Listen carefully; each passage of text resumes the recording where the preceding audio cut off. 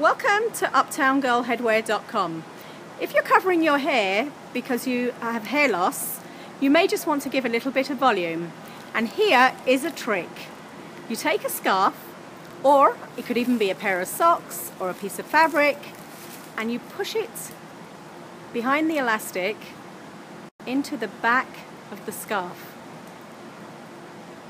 And therefore it looks like you've got a bun of hair.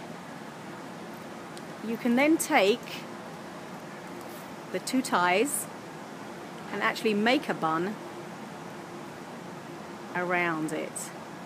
And wow, do you look like you've got a long head of hair under there.